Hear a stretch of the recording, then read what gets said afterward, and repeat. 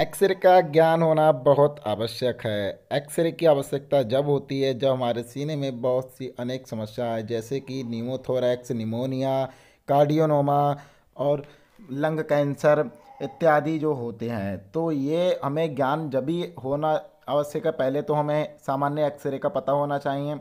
तो ये है सामान्य एक्सरा। ठीक है, जैसे लंग कैंसर या फिर यहाँ पर कोई इंजरी होती है तब भी हम पहचान सकते हैं। तो लंग में क्या क्या दिखाई पड़ता है तो मैं आपको बताता हूँ। तो ये सामान्य एक्सरा, सामान्य एक्सरे का ज्ञान बहुत आवश्यक है, फिर ही हम जो एक्सरे का पता लगा पाएंगे इसमें क्या समस्या है। तो मैं एक एक्सरा लेके दिखाता हूँ आपको, उसमें क्या क्या दिखाई पड़ता है। तो पहली बात तो उसमें सीपी एंगल बहुत ज़रूरी होते हैं। ये है प्लूरल इफ्यूजन। तो इसमें बात करें कि इसके सीपी एंगल देख सकते हो, इस वाले में जो है राइट वाले में देखो नहीं है, इस वाले में लेफ्ट वाले में दिखाई पड़ रहे हैं। तो सीपी एंगल अगर अगर सामान्य नहीं होते हैं, अगर सीपी एंगल दिखाई नहीं पड़ते हैं तो ये प्लूरल इफ्यूजन कहलाता है, जो कि इसके सीपी एंगल नहीं होते हैं। तो सीपी एंगल भी जो है सामान्य होना चाहिए, तब अगर सीपी एंगल नहीं है तो आप समझ ली प्लूरल इफ्यूजन है। फिर मैं एक और एक्सरा लेके दिखाता हूँ। इसमें निमोनिया, इस एक्सरे में आपको दिख रहा होगा बीच में जो है वाइट वाइट सा दिख रहा है। तो ये आपको वाइट वाइट से दिख रहा है, ये यहाँ पर धब्बा जो है निमोनिया का है, क्योंकि निमोनिया में यह पानी भरा हुआ है या कुछ भी सही, यहाँ पर ये देख सकते हो धब्बा जो दिख रहा है। और दूसरी बात, एक्सरे में हमको हार्ट शेप भी दिखाई पड़ता है। तो हार्ट शेप तो अभी यहाँ पर देख सकते हो, यहाँ ट्रैकिया आता है, ट्रैकिया के नीचे स्टर्नम बोन जो होती है उसके नीचे यहाँ पर दिखाई पड़ता है। अब एक होता है न्यूमोथोरैक्स। न्यूमोथोरैक्स जब होती है समस्या, जब एक मतलब किसी लंग में ज़्यादा ब्लैक स्पॉट, मतलब ब्लैक आधा लंग जैसे यहाँ देख सकते हो क्लियर दिख रहा है कि ब्लैक ब्लैक है, तो ये है न्यूमोथोरैक्स। ठीक है, न्यूमोथोरैक्स, न्यूमोथोरैक्स में ये सारी समस्याओं मतलब अगर होती है तो ये पहचान लिया जाता है कि यहाँ न्यूमोथोरैक्स है। ठीक है, ये ब्लैक ब्लैक हो गया यानी एयर भर गई है इधर ज़्यादा, ये गैस वैस है कोई, तो इधर जो है न्यूमोथोरैक्स है। तो एक एक्सरे है, बहुत सारे एक्सरे मैं आपको लेके दिखाऊंगा जो सामान्य मतलब कुछ समस्याएं होती हैं।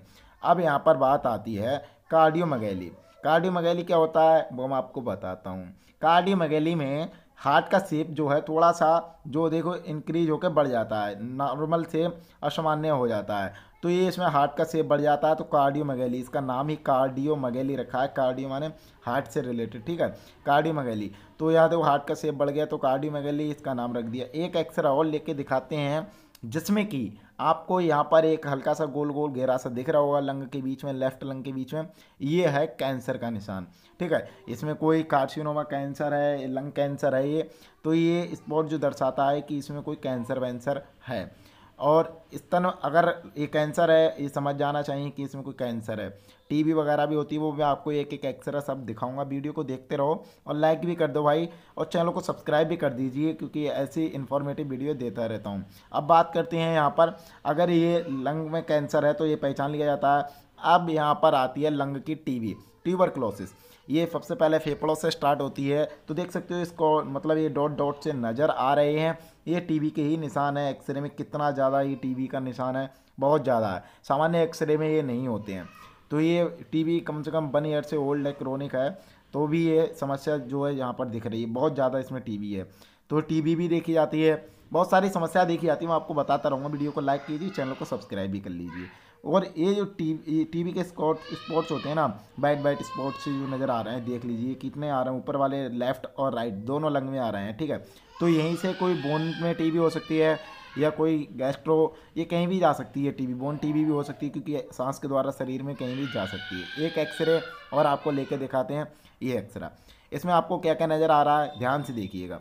हमें सामान्य एक्सरा जो है, मैंने आपको इतने एक्सरे दिखाए, ये सारी समस्या बताई, इसमें आप देखिएगा कि इसमें देखो सामान्य एक्सरे से ही हमें पता लगता है हमें एक्सरे कैसे देखा जाता है। उसके सबसे पहले सीपी एंगल जो कोनों पे लंग के साइड में होते हैं ये सामान्य होने चाहिए, जैसे कि मैंने भी आपको दिखाया था पहले कि उसमें मतलब प्लूरल इफ्यूजन है तो उसमें नहीं था ना सीपी एंगल, तो प्लूरल इफ्यूजन था।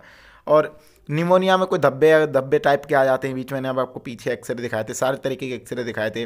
और आप ब्रेस्ट, अगर स्तन देखना चाहते हैं, कोई अगर मतलब महिला है स्तन में कोई समस्या है तो आप देख सकते हैं स्तन का भी शेप जो है दोनों लेफ्ट और राइट साइड में लंग के दिखा रहा है। तो ये स्तन में अगर कोई कैंसर या ट्यूमर वगैरह कुछ भी होता है तो स्तन का भी यहाँ से पता लग सकता है एक्सरे द्वारा ही। अगर एक्सरे में नहीं होता तो और भी कुछ करा लेते हैं वहाँ पर, एमआरआई वगैरह और सिटी स्कैन वगैरह जो जो भी कुछ होता है वहाँ पर वो करा लेते हैं, अल्ट्रासाउंड।